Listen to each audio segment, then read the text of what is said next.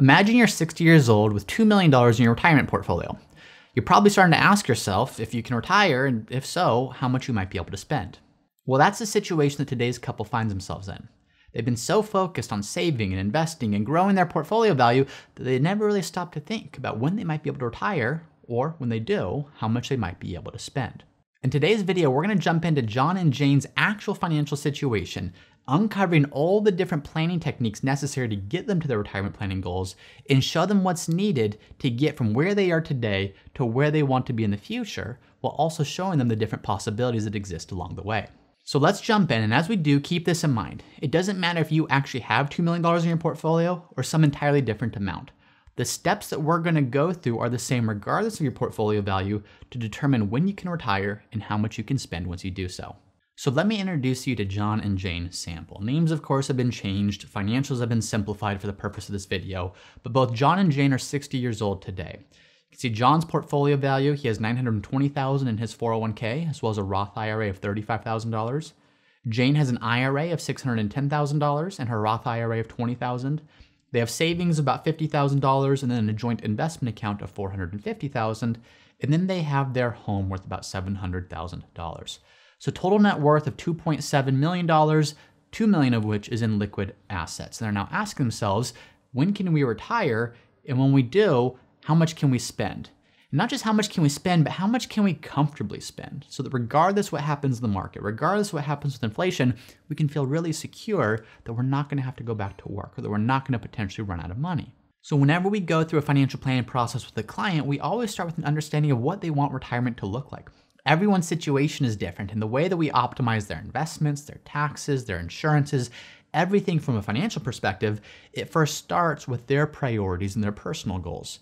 So when we went through this with John and Jane, we just started asking some questions. Hey, when do you think you might want to retire? Now, John and Jane, they thought they were doing pretty well with their investments, but to them, they just always thought they'd work till 65. They didn't really know what they would do for medical insurance before then. They just thought that that was the age you're supposed to work to. So we said probably 65. So we said, sure, we'll explore other ages to see if you can do this earlier, but let's start with 65, see if that's possible. The next question, of course, is how much do you want to spend in retirement? Simple question, but a very difficult question for a lot of people. Now for John and Jane, they were pretty detailed. So they said, we want to go through an itemized spreadsheet, help us understand what we're spending and how what we're spending today might change in retirement. So we did that. We said, let's look at utilities. Let's look at property taxes. Let's look at food. Let's look at entertainment. Let's look at the things that you typically do. How much might that cost? And how can we now project that out into retirement? That came out to about $5,500 per month on average throughout retirement. Now, the next thing that we need to plan for is insurances. What will their annual retirement healthcare cost?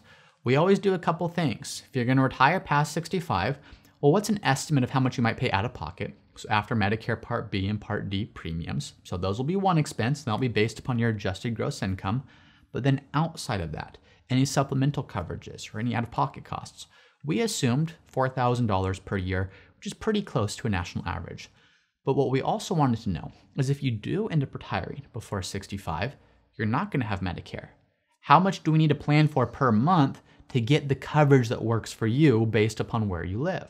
We estimated that would be about $1,000 per month for each of them. So a total of $2,000 per month for each year, each month, I should say, that they potentially retire before Medicare. After insurance, the next thing we looked at is they said, we want to budget for new cars every so often. So sometimes when people give me an average monthly amount that they want to spend in retirement, they're already kind of including an amount they're saving for new car purchases, or maybe that includes the cost of a lease that they just plan to continue to roll over. But in their case, they said, you know what, we want to be prepared to pay cash for a new vehicle every 5 years. So maybe for one of us, every 10 years is essentially what it works out to, but for the both of us, every 5 years there's a new car purchase. They said we could probably sell our existing cars for $5,000 to $10,000, which means we want another $25,000 that we could come in with cash to say we have $30,000 to $35,000 to buy a new car with. So if we do that every 5 years, just for the first 15 years of retirement, that's another cost that we want to plan for. After that, we like to say, what extra amount do we want for vacation? And the reason I like to separate this travel expense out from just, say, general retirement expenses is most people aren't going to travel the same way at age 65 as they are at age 85. So it's for the first number of years in retirement. What's a budget that we want to plan for? said, well, if we had an extra $1,500 or so per month, or $18,000 per year, really they were looking at 3 trips per year that are around $6,000 total. They said if we could do that, and if we could do that for the first 10 years, we'd be really happy. So that's what we're starting with. We're saying starting at retirement, could we add an additional $18,000 per year? Not forever, but for the first decade to ensure that we're fully covering your ability to do that. The next thing that we looked at was family. Family is really important to them, and they love their children and their grandchildren like crazy. And one thing that they shared with me is they just had some concerns or some doubts that their children were going to be able to put away some money for their grandchildren's future college needs. So I said, one thing that we'd love to be able to do is, could we help with that?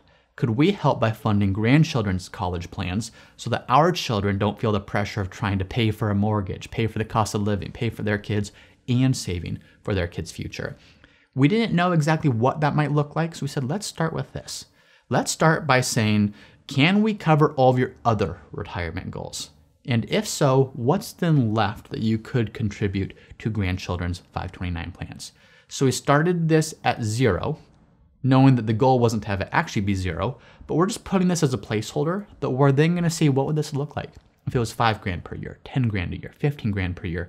But John and Jane wanted to see, can we do all these things first so we don't end up doing all this and funding grandchildren's 529 plans just to one day become a burden to our children and grandchildren because we've run out of money and now are relying upon them.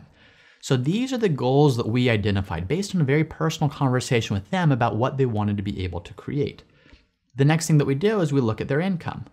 Well, John's salary today, he's earning $135,000 per year. Jane today is earning $90,000 per year.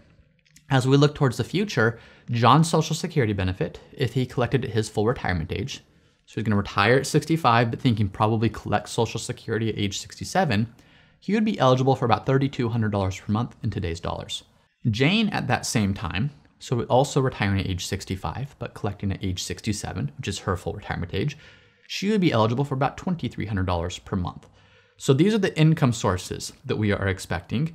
And then when we look at their plans, John is currently maxing out his 401k and getting a 3% employer match on top of that. Jane's company does not offer a 401k, so instead she's maxing out her traditional IRA, and they're both planning to continue to do that for as long as they're working. So those are the details. We know their assets, and by the way, we're assuming an annualized growth rate of 6.5% per year, starting today throughout retirement. We know their assets, we know the assumed growth rate, we know their goals, when they want to retire, how much they want to spend, how much they want to spend above and beyond just basic living expenses. We know the income sources they'll have in retirement from Social Security, and we know the savings rate between today and that time. Now what we want to do is we want to put that all together to say, based upon all this information, is this realistic? Is it realistic to retire at 65 and spend what they want to spend? And then based upon that, we can make some adjustments. What if you retire later? What if you retire sooner? What if you spend more? What if you spend less? What if you get higher rates of return? What if you get lower rates of return? What if you save more, save less? All these things are things we can start to look at once we have this base case plan in place. So here's what this looks like when we put it all together. This is the cash flow page. This is the page that I pay most attention to when we're looking at retirement projections. To start, we have income in these columns here, expenses in these columns, and then net flows is essentially saying, what is your portfolio's role in all of this? Where does your portfolio come into play? So let's start with income. Income, both John and Jane will have their salary for the next 5 years. Here's what their salary will look like, assuming that continues to change over time, and then salary goes away. Well, Social Security will kick in, but only after a couple of gap years. So in 2028 and 2029 for them, there's no income from salary and no income from Social Security. It's not until 2030 for each of them that we're planning on anything in Social Security. So if we drill down into this, here's John's retirement benefit, here's Jane's retirement benefit. So most people don't get a full benefit their first year because they're not turning 67 or whatever their full retirement is on January 1st. So if they're turning 67 partway through the year, well then you've got a partial benefit, and then you can see that pops up to the full benefit when you have a full year of collecting Social Security the following year. But here's their total Social Security income. And when we go back to this, we can see total income these first few years is fully from salary, then a couple gap years, then total income coming from Social Security. Let's now compare that to what we can expect their expenses to be. The first thing we drill down into is, what will their living expenses be? Living expenses, again, we're assuming for core living expenses, just month-to-month recurring expenses of $5,500 per month. That's $66,000 per year, and you can see how that will increase with inflation over time. This is both pre-retirement and retirement living expenses. We're assuming that stays the same. Well, in addition to that, they have housing.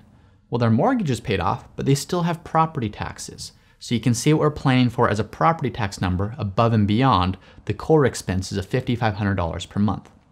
Then, once they both retire, they will have healthcare expenses. Today it's fully covered through work, but what's this gonna look like when we have Medicare premiums for Medicare Part B and Part D? What's this gonna look like when we have additional out-of-pocket costs or maybe an additional supplemental coverage? Here's what we're planning for each of them or for the both of them in retirement.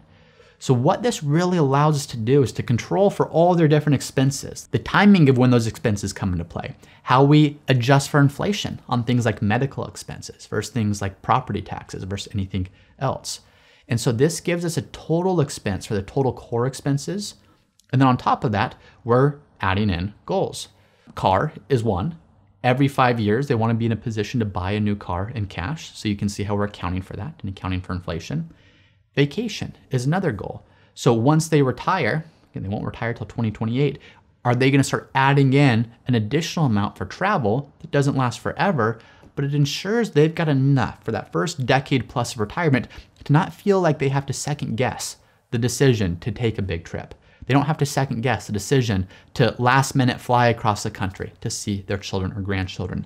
They know we're already planning for that, and so that gives them more peace of mind to be able to spend freely in retirement on things that are important to them.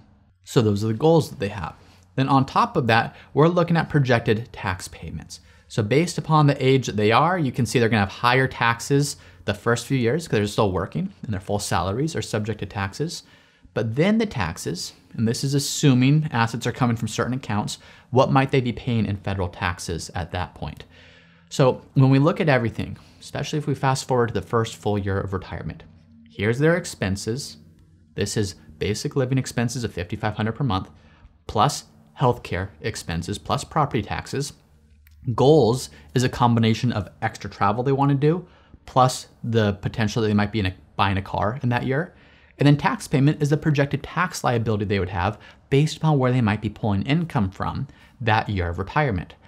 When we add all that up, you get total outflows. Total outflows is our way of saying, here's how much total income you need to pay taxes, pay healthcare, pay for travel, pay for all those other things, and then end up with the $5,500 per month of core living expenses adjusted for inflation over the course of your retirement.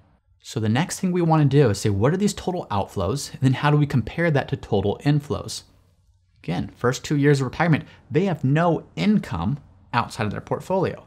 So 0 total inflows compared to these total outflows means the entire amount needs to come from their portfolio. So you can see they need 127 grand that first year from their portfolio, then 128 grand. Then that number drops because Social Security has started to kick in, and because Social Security kicks in, less of a requirement needs to come from their portfolio for them to maintain the same standard of living. So as we're looking at this, we don't want to just end with this. It's not enough to know how much do I need for my portfolio. We need to know how much do you need relative to how much you're projected to have. That allows us to benchmark. Are you taking an amount that is not sustainable from your portfolio? Now, if this represents, for example, 10% of your portfolio, probably not a sustainable withdrawal rate to take that forever.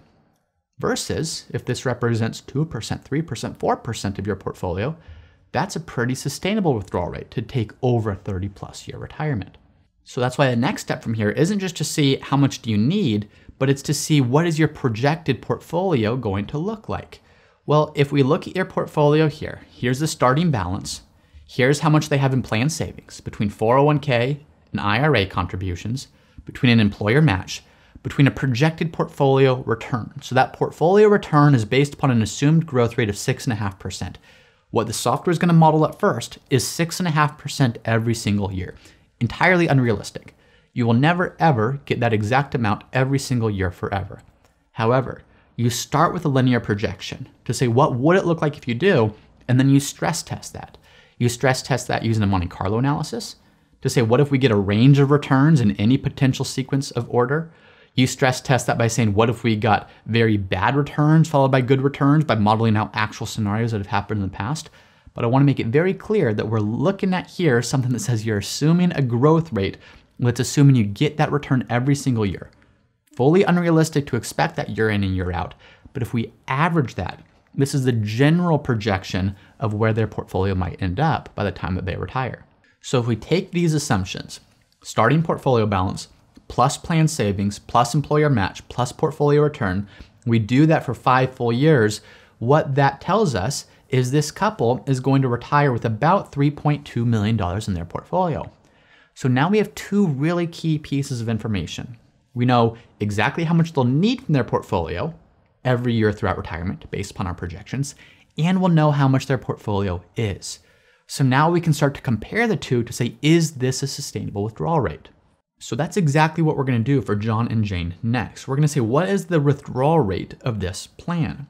Well, what we can see here is based upon assuming an amount they're going to take out and dividing that by the projected portfolio value, year in and year out in retirement, we can see the first year of retirement, their withdrawal rate is projected to be 3.9%.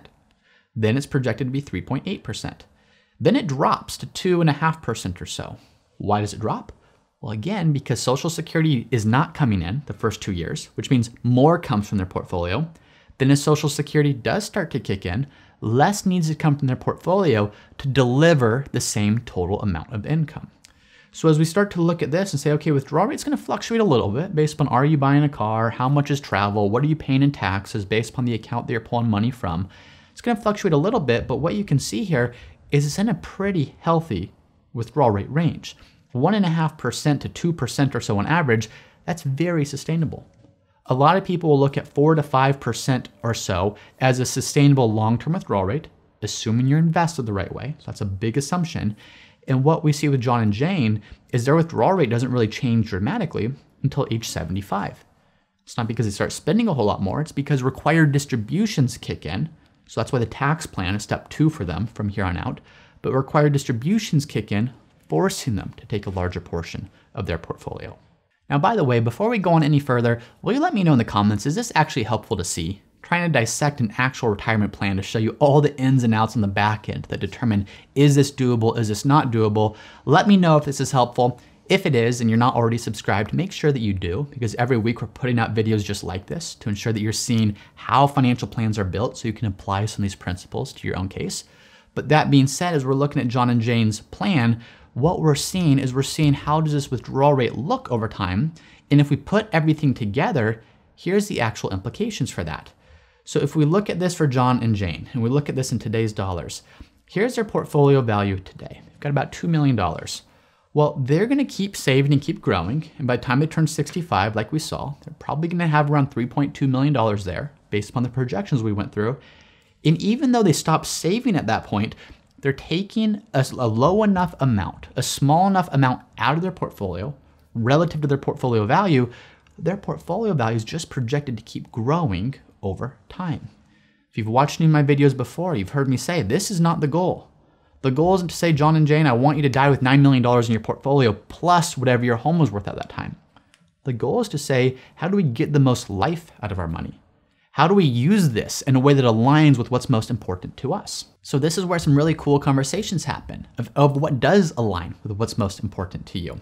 Well, there could be a number of things. The first thing we look at is we say, John, Jane, I know you told me 65 is when you want to retire, but I think that was probably less because it was a burning desire to work until 65 and more you just thought you needed to because of health insurance. Well, keep in mind, we've already planned for if you do retire before 65, we've budgeted in an extra $1,000 per month for each of you to go pay for a private insurance policy before Medicare kicks in. So what if we did take this and say, what if it wasn't 65 that you worked to, but what if it was 62? Could this still happen? And we start to look at this and say, yeah, you have $2.5 million fewer dollars at age 90 than you otherwise would have, but you're still projected to be on a great track. Now, what if we look at this and say, John and Jane, could you go turn in your notice today and be done working if you wanted to? And what we'll see here is you'll see the answer is also yes. You have $4 million fewer dollars than you otherwise would have at age 90 under these assumptions, but you're still in a strong position to make that work. Now, this isn't me telling John and Jane to go retire. But sometimes knowing that you're one bad day away, 2 bad days away at work from being able to retire feels really good. You start to worry less about some of those things that are out of your control at work. You maybe stop putting up with less at work that you otherwise would have. So for John and Jane, they weren't planning on retiring, but just knowing that they could, there was a huge burden lifted off their shoulders, knowing that at any point, if health changed, if there was a family event that needed caring to or tending to, if there was anything that prompted them to retire because it was needed, they felt really good knowing that before this, they had no idea this could happen, but they walked away from that meeting fully knowing that they could retire if they really needed to. Now we continued the conversation a bit and they said, you know what, it's good to know we can retire, but let's go back to working until 65 because we enjoy work well enough. Let's actually see what would happen if we just continued doing this. Well, that's right back to where we started. You're right back to being projected or having a projected ending portfolio balance of about $9 million. So if you are gonna work that long, where else can we make some changes to your plan? Well, number one, we could say, could you spend more in retirement? What if you spend $7,500 per month instead of $5,500? So an extra $24,000 per year. You could do that, and I don't want to say minimal impact to your plan because those are big numbers that we're looking at, $2.2 million, but it doesn't actually change the outcome of anything. You can still fully fund everything. It just means there's a little less in your portfolio at the end of the day. So this is where I took them back to what they shared with me at the beginning. They didn't want their children to have the burden of trying to save for retirement and paying the mortgage and living in a high cost of living area and trying to save for grandchildren's retirement or grandchildren's college. So I said, look, what if you were able to, they had 5 grandchildren, I said, what if you could put $4,000 per year for each of them into their 529 plans between now and the time they go to college? So what you're doing is everything else is equal, but you're spending $20,000 per year, but for a limited period of time, what we see is the proposed plan, you're still in a very strong place. There's a little less money at the end of the day, but you're able to do everything that you wanted to do. So as I've said before in videos like this, the goal of this isn't to say, John and Jane, here's exactly what you need to do for the rest of your life. The goal of this is to spark some conversations that maybe we haven't really had before. What is actually important to us? Do we want to retire sooner and embark on an adventure that we've been looking forward to? Be able to take care of ourselves and our health like we haven't been able to in the past? Do we want to work as long as we think we might want to? But be able to be generous with children or grandchildren. Be able to be generous with charity or church. Be able to spend more than we thought we might want to spend.